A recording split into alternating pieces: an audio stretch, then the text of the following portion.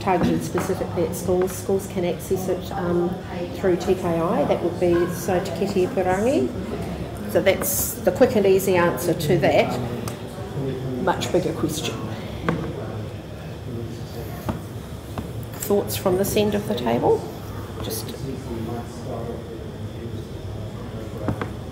So I'm not from a library specifically. I'm Richard. I'm just wondering, what are people doing to move more on the citizenship aspect than the digital bit? Because the digital's, providing the access and the means. How are people encouraging children and young learners to think about that, and merely the digital is simply a pathway to improve their participation? Right, so... Just any thoughts? Yeah, I mean, I know that one of the things that's happening in some schools is actually setting up children with experiences of their own agency in respect of a community initiative. Yep. I was talking to a friend of mine who's a school teacher, and she was talking about, and it was something about the way that the local park was managed. Right. And they actually wrote to the local park keeper and then ultimately to the next person in the chain in order to find out where did their agency work.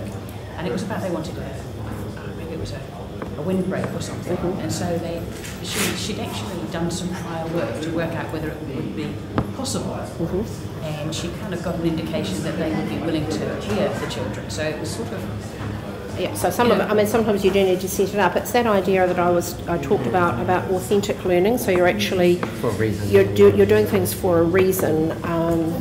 I'm thinking of a school I've worked with locally who were wanting to petition the council about dropping the speed limit outside their school because they are slightly on the fringe of the city, and so the speed limit past the gate is an eye-watering 70 kilometres an hour, which is very quick when you're 5 and mum is on the other side of the road. So I think it's setting students up with both the skills but also the confidence and the understanding of the way local government works, the way structures are in place that we can actually have a say. So a lot of it's about empowering as well. So we're developing or helping raise a generation of people who are actually comfortable participating in the government and organisation of their communities. Providing that empowerment translates into their personal life. Absolutely. So, for example, NetSafe is available at schools perhaps, but when you go home, if parents don't have NetSafe and things like that sort of discernment and ability to be able to, as a child, say, no, this isn't right, I shouldn't be seeing this. And also the things where you focus on education in schools for the learning experience, but translating that into personal life as well. So the transfer is tricky. One aspect that I didn't mention but does come through quite strongly is the whole idea of providing education for family and community members as well. It's insufficient to simply focus on the students in your school. There's an upskilling or an awareness raising that's necessary for mums and dads and caregivers, so that we're all giving the same message. And that's what I'm sort of trying to get at before, because if you think about the facilities, for instance, schools predominantly are open from 8:30 or 9 till whenever, and that's where I think there could be some amazing opportunities to work far more closely with public libraries, because at the end of the day, most of us are 7-day-a-week operations these days. So, So there's opportunities. And opportunities I guess that's also that parent awareness as well. So parents actually understand what's available. There's a whole lot of issues for mums and dads around libraries and what children can do there safely, how much supervision there is and things.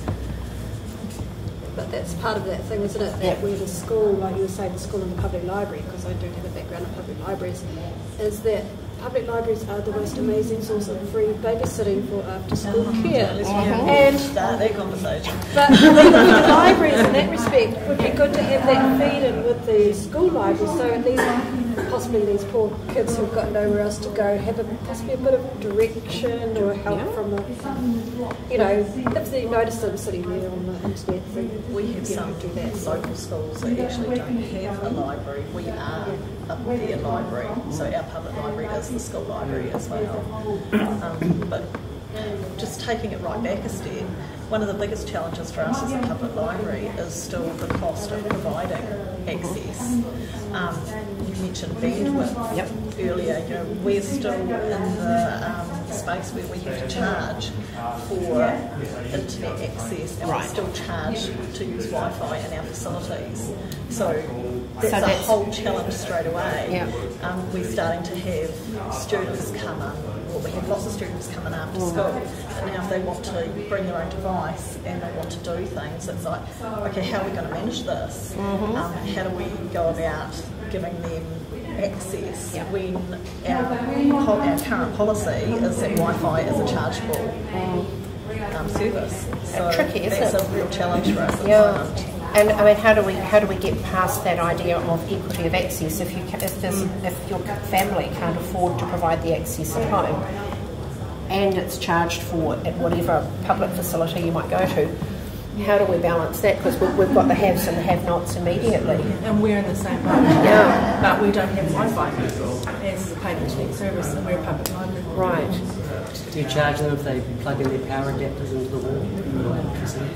Don't give them ideas. No, it's interesting. It's the whole thing about public libraries. We're a Department of Council. We have to generate a certain amount of our revenue. We use revenue to generate a certain amount of our operating costs.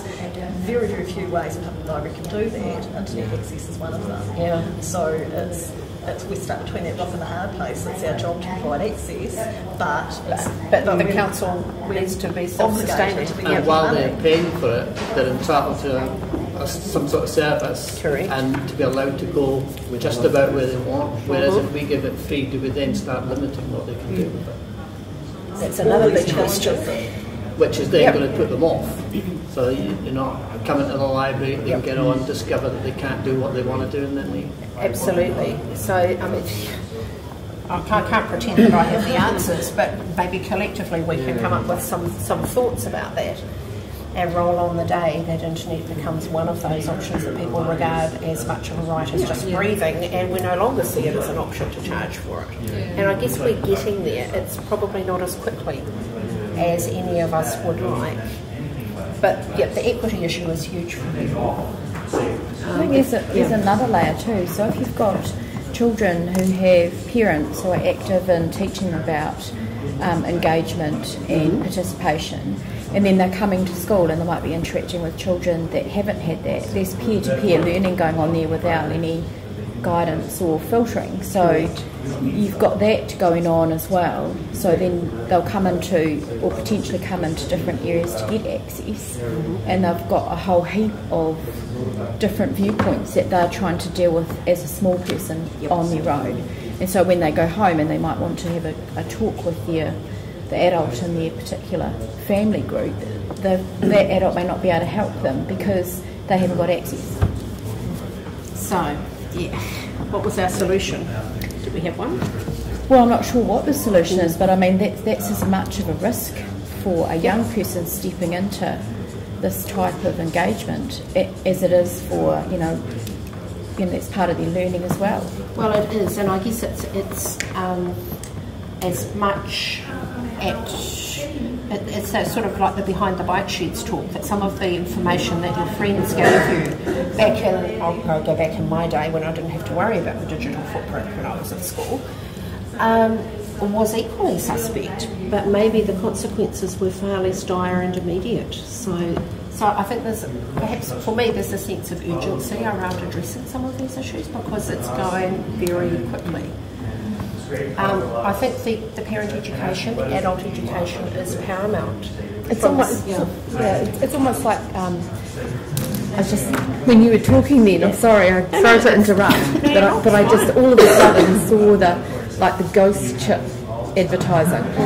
It's almost like there needs to be some sort of national campaign around this.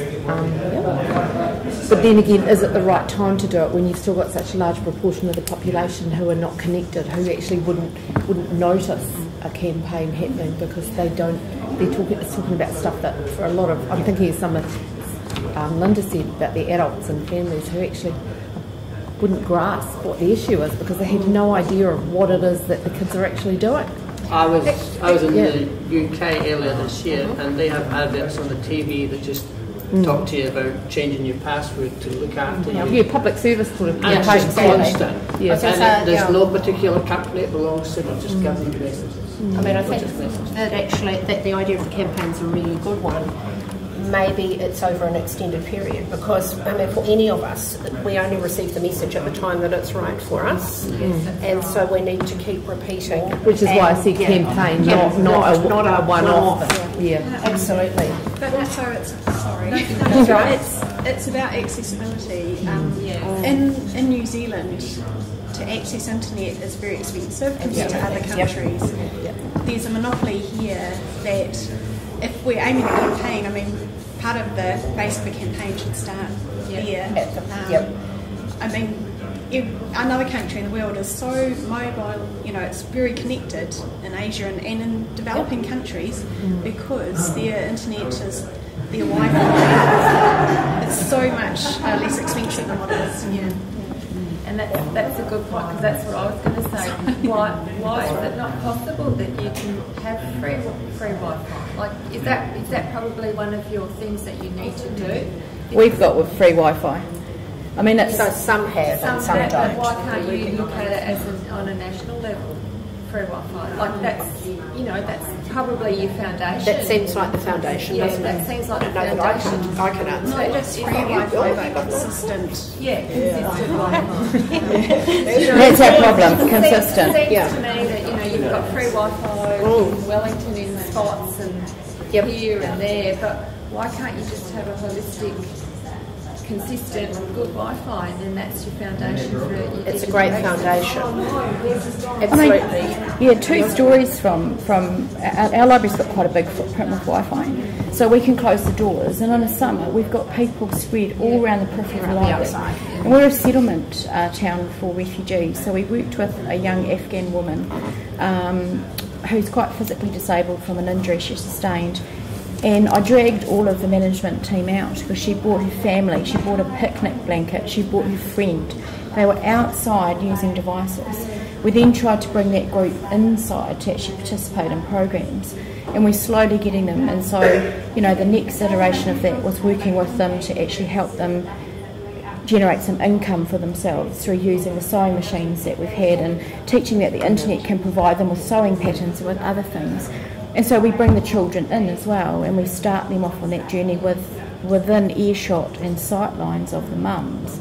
And another heartbreaking story the other day, I mean, our offices are open to the public. Had two little boys come in, and they come in regularly and they plump down, and I said, "What are you doing?" And they said, "I'm bored." And I said, "Well, come on, we'll go down and look at 3D printing." The first thing out of his mouth was, "Will this cost me anything? Because Mum doesn't have any money." And I said, "No, well, come on, we'll go down." And then we got them looking at that, and then Minecraft, and I said, "Come on, we'll get your tablet." And he goes, "The next thing, will this cost me anything?" And it's just heartbreaking, these two crazily inquisitive kids, one who wants to be an aeronautical engineer. How do we actually facilitate that journey anywhere they walk into? So there's just nothing in their way. And then that takes it to the other bit. Linda's just talked about a whole pile of resources that we have. How many other libraries not only charge for internet but actually don't have all that stuff as well? We're only just really starting to get stuff that we can use. You looked like you had. No. I'm just saying this is going to be depressing, but I just want to, there is no universal expectation that Wi-Fi it should be available as a public resource for young people in New Zealand. What a shame. What a terrible shame. Or anybody. And I was just thinking, going back to what Colin MacDonald said this morning about how the IT sector is changing beyond belief. Correct. And I just want to bring up something which is about the speed of that change and therefore the dire situation that we find ourselves in, which is that the Internet of Things is one of the huge things which is having, and which is going to have. So it's about big data, but it's also about connected devices of all kinds. Throughout the world, most governments have put some policy money into how is that going to impact our ability to govern? How is it going to impact the safety of people online? How is it going to impact the public policy that we need to make in order to implement the Internet of Things in our jurisdiction safely? In the UK, they've just put £40 million into that effort. Internationally, there are millions and millions of dollars being spent not by the corporates but by government. In New Zealand, nothing for that effort, as far as I'm aware. And I've looked on all of the government websites that you might imagine that Internet of Things would be referenced. And it's the only place it's referenced is in, I think, MB, where it's proposed as an entrepreneurial opportunity, but nothing to do with how we are as citizens. You know, there are a few words to say quite how dire a situation we're in on some of these issues. Slightly depressing, but actually a really good point. And we do need to draw to a close, and you're allowed to escape just to one of my other friends. Thank you very much. Thank you. Perfect timing. Well, that may be the last time you say that today. With more people rather than... Yeah, exactly. Maybe we should get together since I work across your area. Come and see you. Yes, no, come and visit. Absolutely. Big issues. I'm just going to... I know. Big issue. You're leaving us a present. I'm leaving you a present. Yeah. Thank you. Scoop with that fundraising. Oh, okay. Right. I don't know if you know them, but you do, but they're by I've heard of. How's that? That's a start. Future news, really. That, you know, in that they're locally owned, community interest rather than corporate interest. They publish press releases, so they publish press releases, and they don't do so much journalism.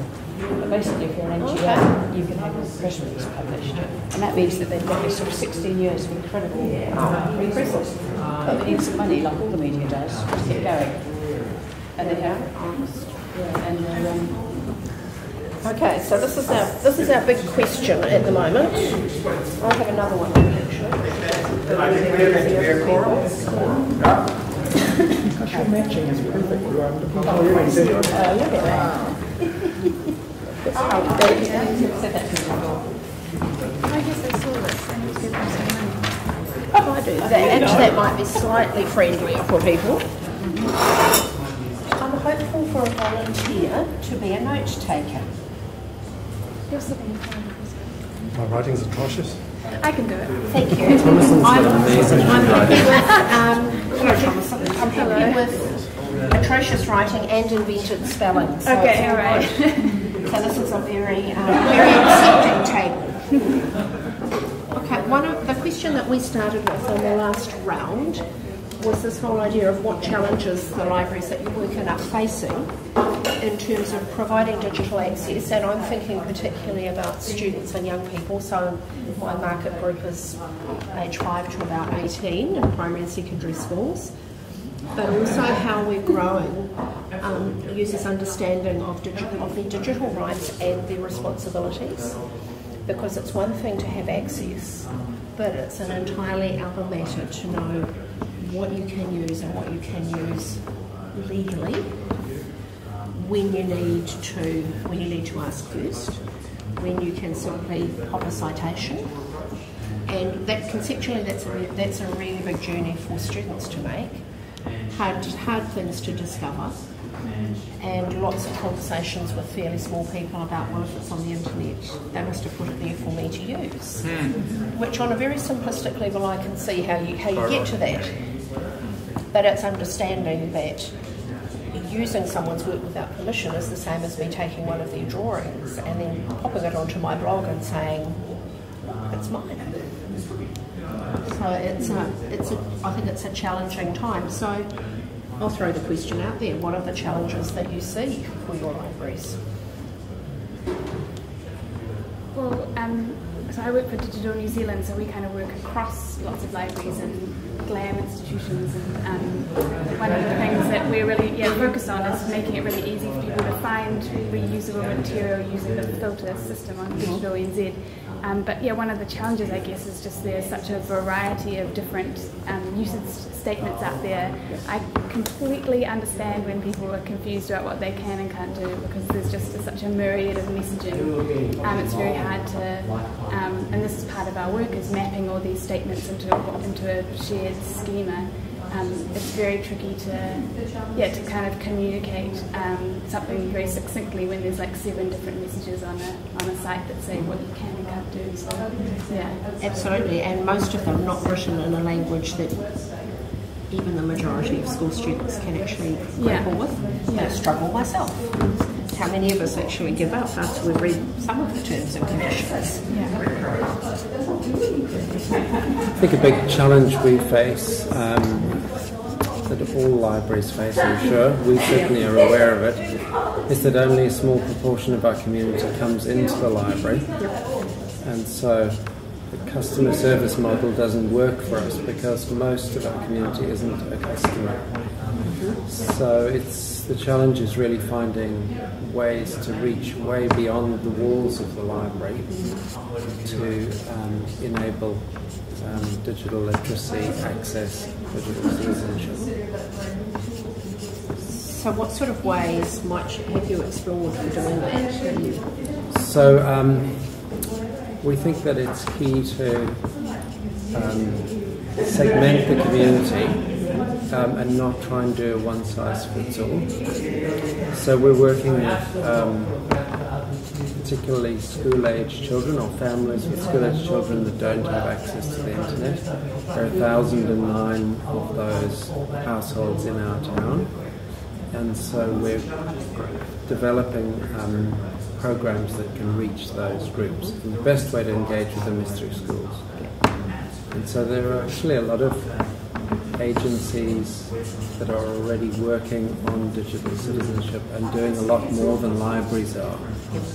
And so we've heard a lot about libraries' role, but it's actually other agencies are doing a lot more, and it's about how do we plug in and add value and play a coordinating and facilitating role between those different agencies.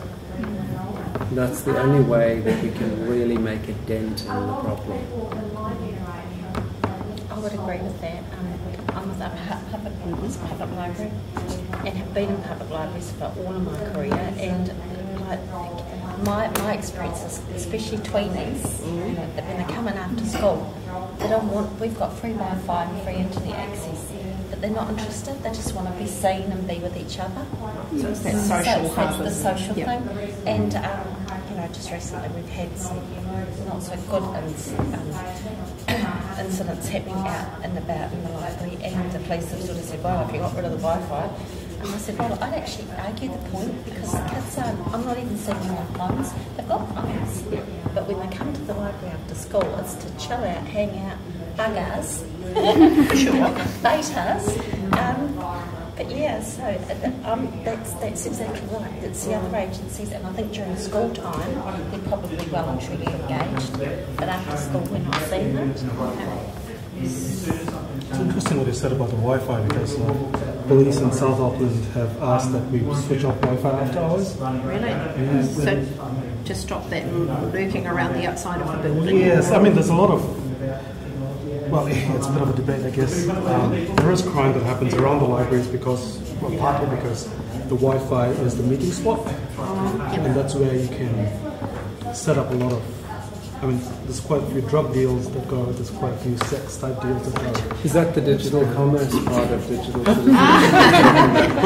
No, it's actually quite interesting. In a very broad way.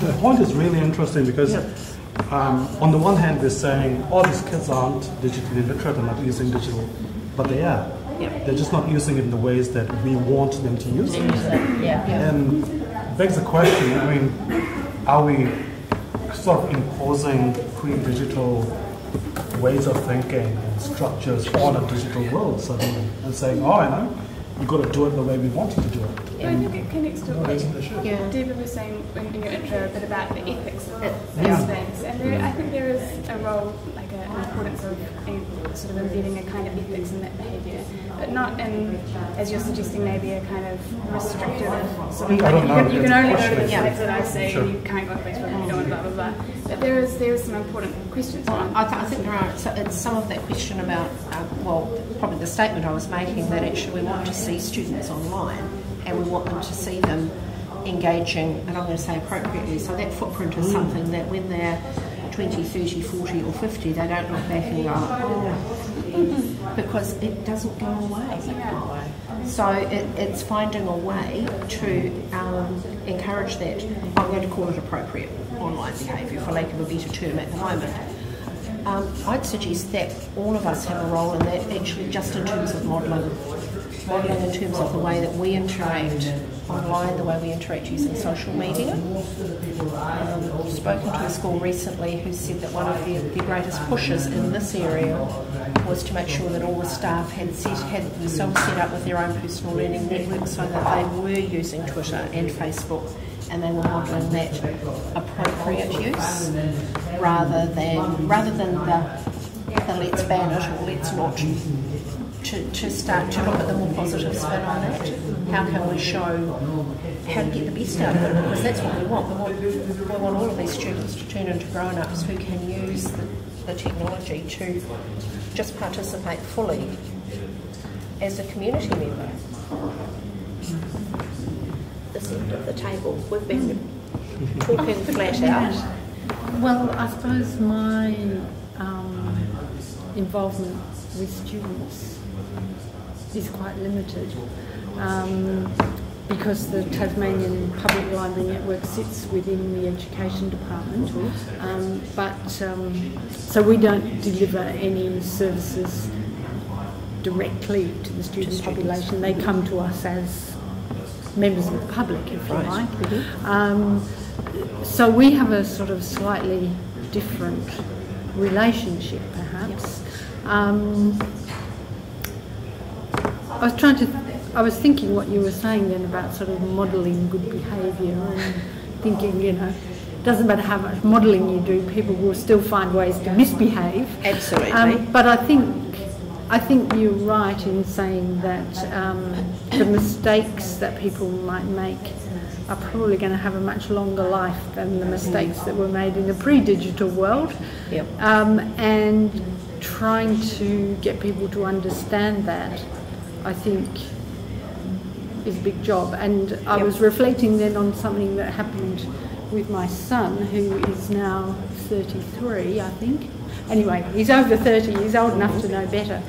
And he recently had quite a serious spat with his girlfriend as a result of some idle chit-chat that happened on Facebook. Right. And hopefully he learned a lesson from that. But I think it is very, very easy for people to see it as a very personal channel of communication without understanding how quickly it goes beyond the personal.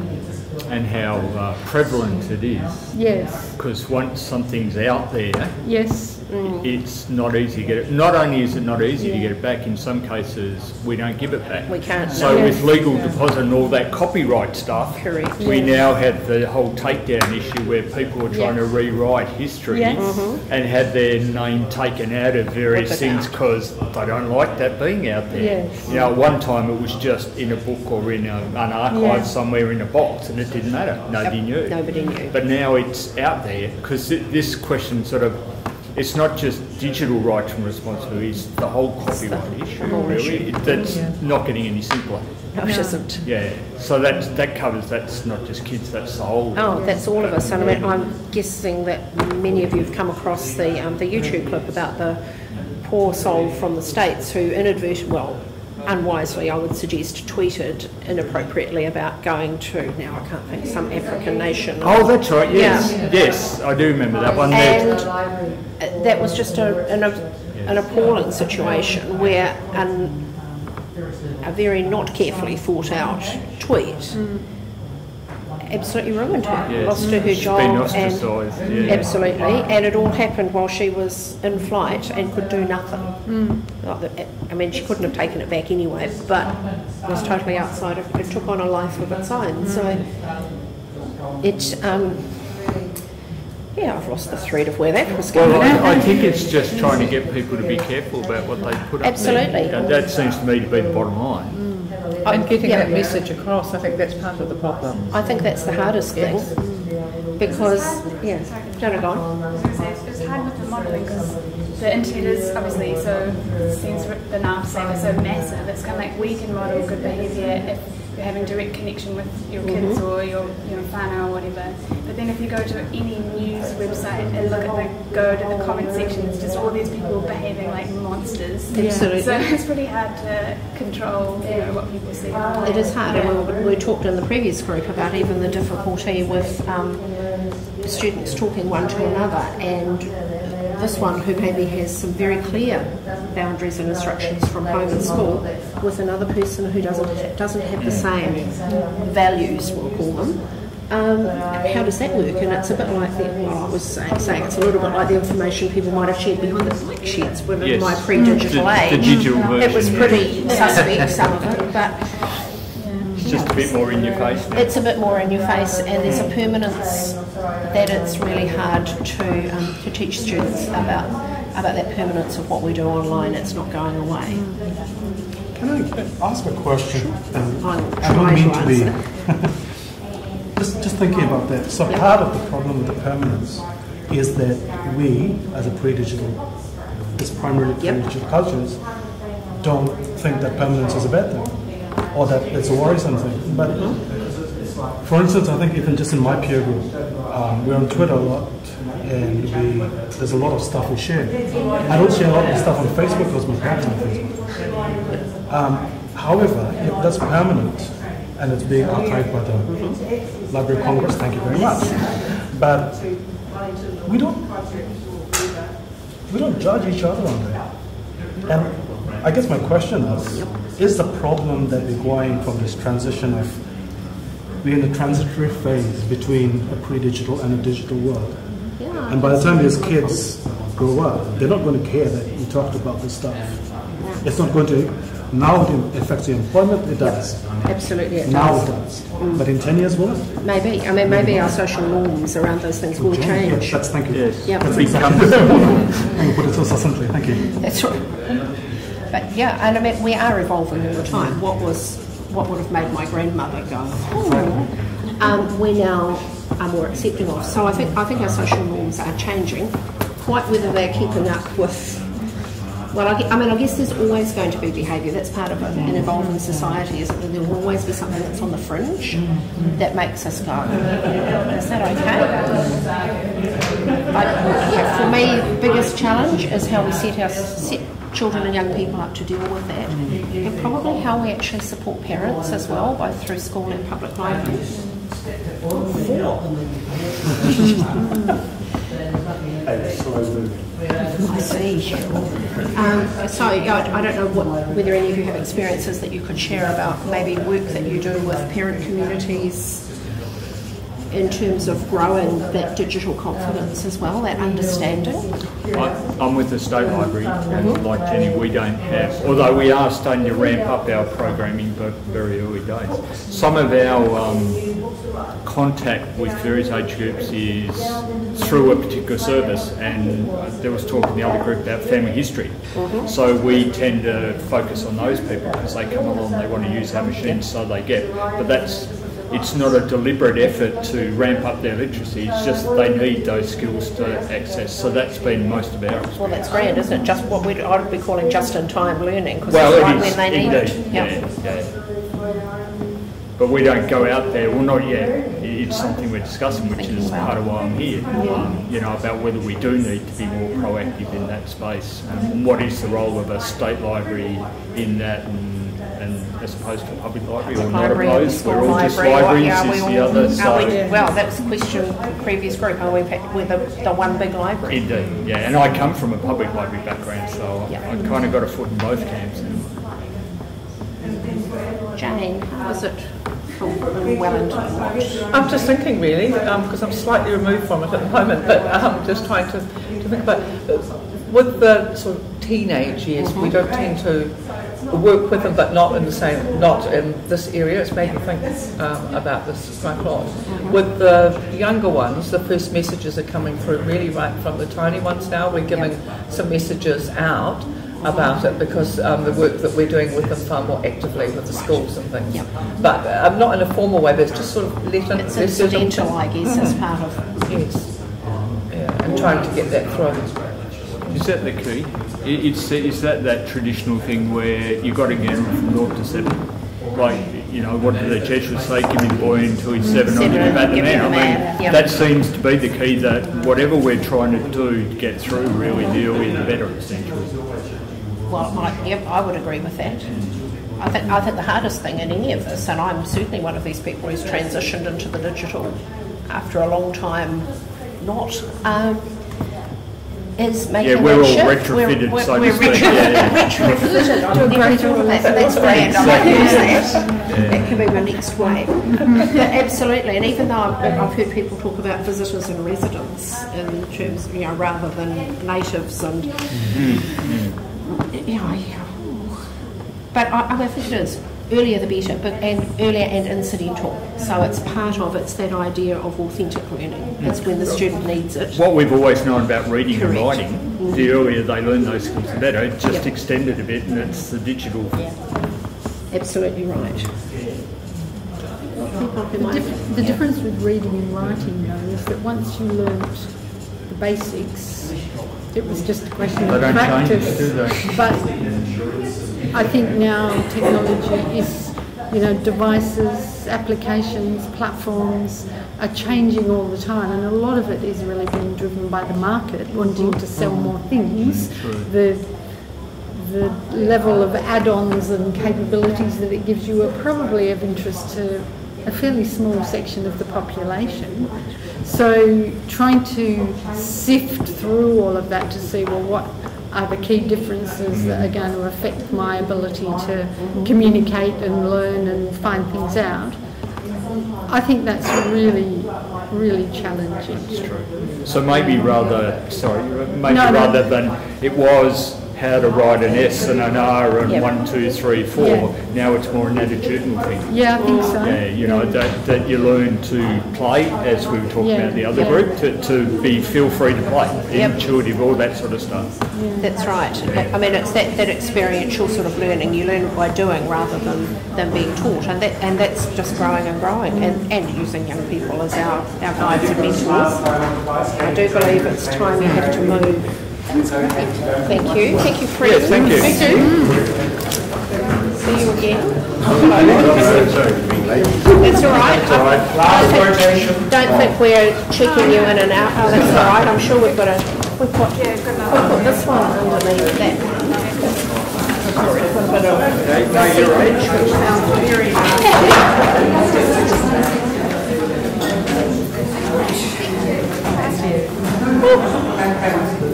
This is a very sneaky place to sit. It is a sneaky place to sit. Did you do that deliberately, Linda? Of course I did. How did you know? Just figured, because I've been sitting here thinking this was not a sneaky place to sit. But that's okay. Now I'm feeling a little lonely on the side of the table. You've hit the jackpot position in that you are immediately in front of both the paper and the pen. Are you comfortable with that? I'm delighted. Delighted? God, delighted. That is fabulous. There's nothing like it. Oh, hello. Hello. A delighted note taker. Yes. Oh, very good. It just works to my strengths. That's perfect. Highly literate. Okay. So let's get going. You've met me already and you know a little bit about me. People I work with are predominantly teachers and students aged 5 to 18. So that's the sort of lens I look at this whole issue with. What we've been addressing is this big question about the challenges that your library faces in terms of providing digital access and growing users' understanding of digital rights and responsibilities. So anyone who'd like to kickstart that, an answer to that question, I would be delighted. I don't know whether I should let you look at the previous groups. Linda's going to hide them. Except for most of them right outside. That's right. So, what are the challenges? I think space. Space, so Yep. for the physical. Physical, yeah. Yep. Okay. For some of it, I mean, my example is I work in just had our 40th anniversary of our building. It hasn't changed for the years, literally. Right, so we're fitting a 21st century set of services into a less than 21st century space. Is that? Yep. So there's some physical constraints around what can happen. Okay, let's have some additions to that. Could be the physical, might be other issues. What are the challenges that your libraries might face or do face? Staff. Cultural. Staff and cultural. Just like to give me a little bit more detail about your cultural ideas. So language barriers or not seeing staff that reflect their own culture. I'm sorry, I couldn't hear that at all. Language. That's right. You can use your outside voice. Okay. Okay. Do you? Am I allowed to ask a question? Oh, of course you may. I don't have a talking stick. Okay, right. You I might was just fail, thinking in but terms fail. of when you were saying about cultural, and obviously there's a language thing, but I'm wondering too, the cultural dimension of different understandings of things like the use of information. So that question that you talked about, rights and responsibilities, whether people experience with young people that they come in with a different idea about what's okay to do, things around plagiarism, things about behaviour, those sorts of things as well. You've also got that cultural thing of what a particular culture or the family group actually considers as appropriate for that person to look at too. So there's the family norm as well as as well as the group norms. I would just like to say that I think that the technological revolution we're living in, the first gentleman who spoke, I think, he mentioned about time, how fast everything is moving. I mean, we sit here and perhaps mention about space. I think the technological revolution is cutting through all of that. There's this tremendous connection between the human mind and technology, both visual as well as literal words and all the rest of it. And I think trying to stop and figure out things like rights and responsibilities is it's way past that already. We're already past that. Yes, I mean, what comes to my mind are the films The Librarian. Now, I think my grandsons would have far greater a sense of a library from the films, what a library might be on the adventure of life from those films and that amazing technology than from going down the corner library and knowing that the people there are very well-meaning but are thinking about rights and responsibilities. I really do. I think we need to keep up a little bit with what's already there and what children are exposed to and accessing. They go to the video store and can get these sorts of stories and books and whatever, heaps and heaps of things. They play games. They have the crazy Russian hacker. But doesn't that therefore mean that you need to be focusing on the ability to discriminate? And, absolutely. You know, exactly. I mean, yes, isn't that increasing that part of it? Yes. I think so.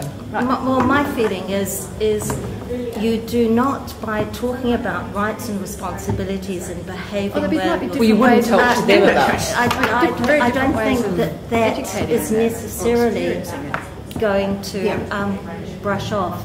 You know, I think you'll just have exactly what we've got now, which is some people do it, some people don't. I think, but but I think if it's built accessing in, I mean, I think stuff. that is, well, what I'm picking up from what your the subtext of what you're sort of saying maybe is that if you're intentional within a learning context, That's if right, you build it in intentionally, you education. scaffold it in, Yes. just like you are learning other skills and other Absolutely. norms, Any human. then rather than leaving it to chance, I think Well, we if don't you leave leave it to chance. We have education. no, but that is the point. But I that's think the point yeah. is that it is being left to chance in many situations. I'm of the opinion that it's no more left to chance than it's ever been. It's the new technology is just so amazing and overwhelming.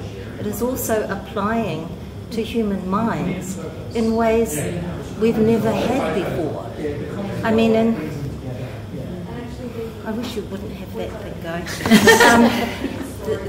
I think of technology in terms of, while this is about more literacy, I'm thinking in terms of Mandelbrot in the 70s came up with the idea of fractals. And look what we have now.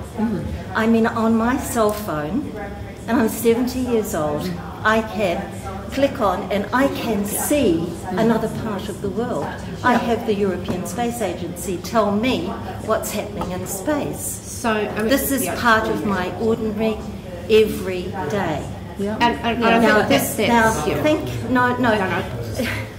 That's, and I haven't been taught. This is the world that I'm living in now. I can access not only my library, I can access space. But you also have years of being discriminated before this technology. You've brought quite a lot of experience as well. I think if we can just slide back to the student but end. we must, yes, okay. Well, students nowadays have Mandelbrot, they have fractals, we have LADAR there in the library. Just go and look at the film that's showing there, and you can see New Zealand from all kinds of angles.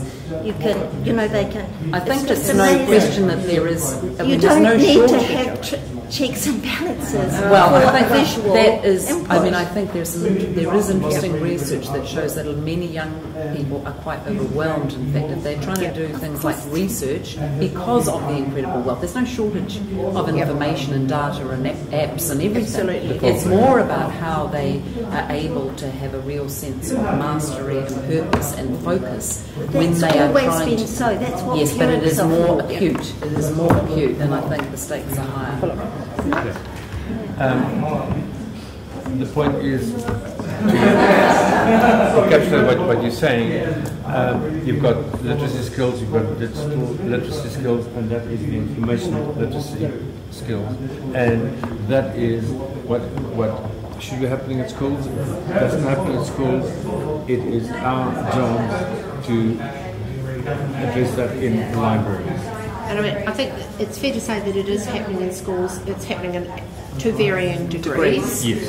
And students, as with all of us, it is about just-in-time learning. It's when the moment is right for you. Then there's a time to develop some of these skills, to use some of those evaluative and critical thinking skills that probably some of you have talked with Andrew about.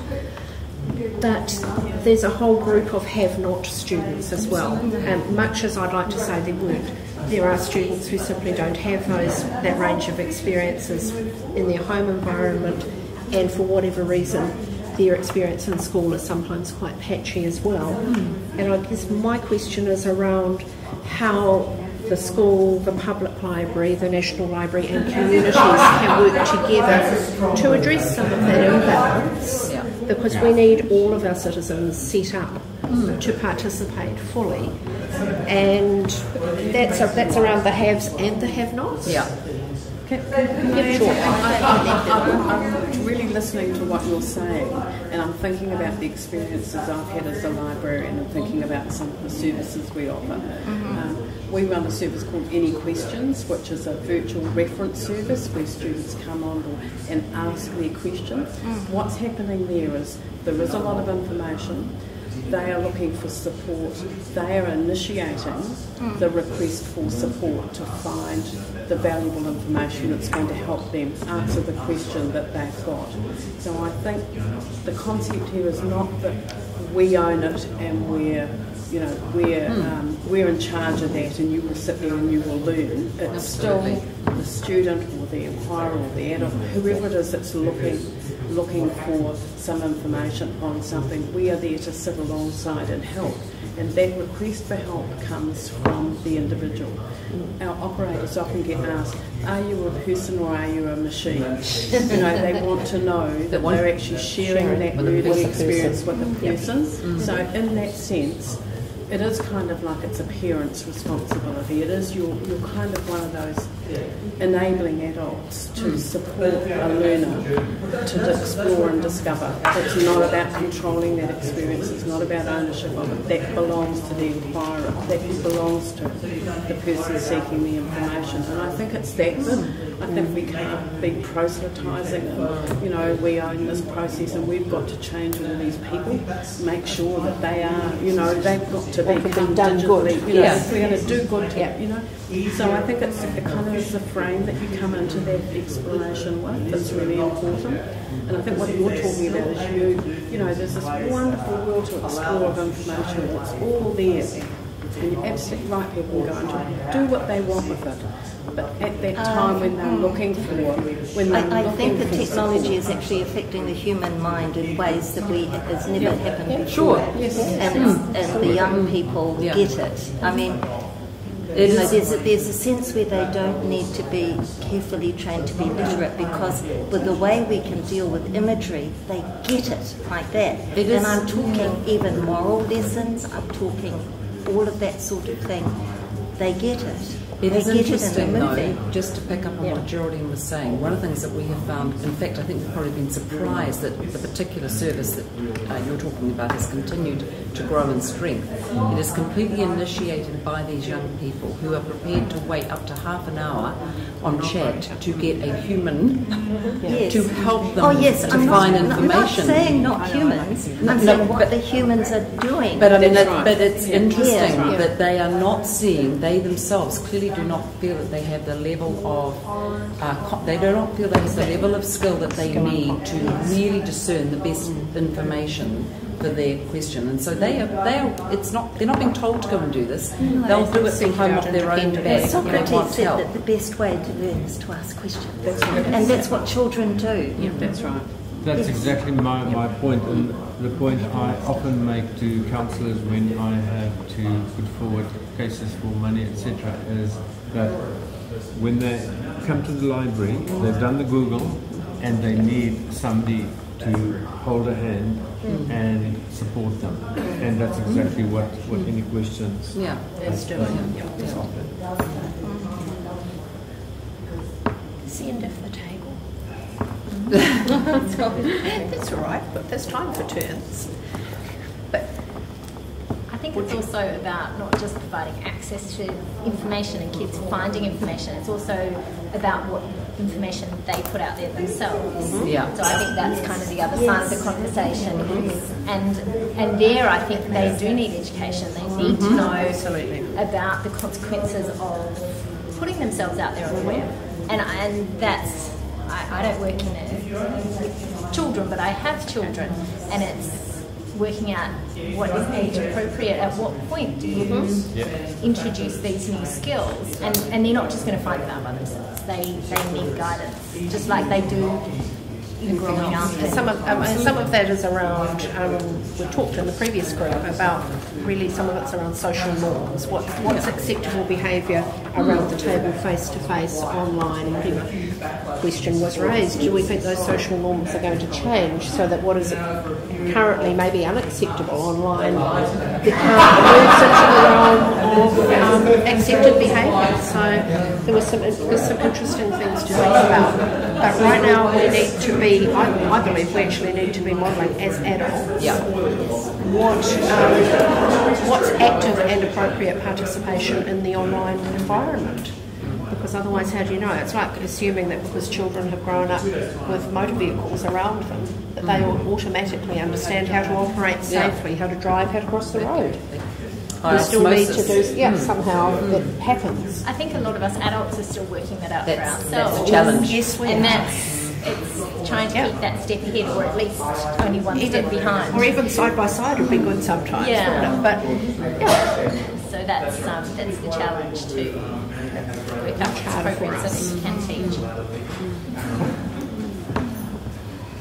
Looking around other people. Can I just ask about, because I'm a librarian, I work with library people. Can I ask two questions, just generally? You talk about libraries, do you think about working collaboratively with other sorts of cultural institutions, such as museums, different ways of providing engagement, learning? Absolutely, why not? Yeah, so I haven't heard we just haven't said that, have we? No. And the second question, to throw it open, was the concept of you seem to be saying that information out there is tons of it and it's good, or you need to learn to discriminate. There's the concept of information basically being so monetized and marketized, it's actually grabbing your attention all the time. Is it also teaching kids how to, in some respects, resist that grabbing your attention? So you know, that monetization of the attention, the focus and the concentration that you have. So is that some way that you guys are... I think that it is. I think I'm just going to refer back to this document. The authenticity of the data is actually saying, can you learn how to not to be a kind of constant consumer? I mean, some of it's that digital health and wellness. It is. When should I be offline? How much is too much? How do I manage it? How much exactly. And that's about young people taking control and giving them the skills to do that. There's been some research done and shown that when you go onto the Google page as it exists now, only 18% of it is actually dealing with the results of what you put into the search. And that's why they've started up DuckDuckGo, and it has one ad. And it doesn't also bring back millions of answers, it brings back a short list of some chosen resources that they've gone to that they think are reputable. Including Wikipedia. DuckDuckGo. I think that sort of relates, in fact, to another thing I think that is interesting about digital citizenship / literacy, and that is actually actively teaching young people about how do algorithms work. Actually getting under the hood, sort of the whole thing. So it's not just can you find the right information, but actually there's a whole system here. It is being delivered up to you, and what that does mean, it is that thing of actually just knowing, if you understand that there is a way that this is being made available, you can at least be a bit intentional about it and be able to critique it. I think one of the aspects of being a digital citizen is being able to understand what you challenge, what's the old, what to ignore, what to believe, what to doubt,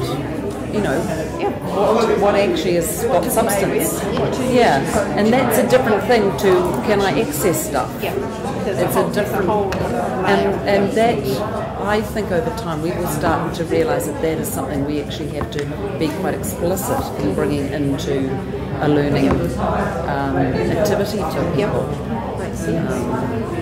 Because we're kind of just passive recipients of it all. We just let it roll on. There's lots of layers of understanding about how the information is being presented to us. That's right. And just finding a way through that. And really, I've worked with supporting students to find their way through as well. And it's talking about the very conversations that we're having that often adults have just self-conversations in their head that we don't share with students. I was just going to share my dilemma actually. I was just thinking about code online, and I was thinking, well, you go onto Call of Duty and you kill as many people as you possibly can, and that's absolutely acceptable. And then you go onto Second Life and you kill someone on Second Life. That's not a good thing to do. That's not a good thing. But how do you kind of explain to children what the difference is there between whatever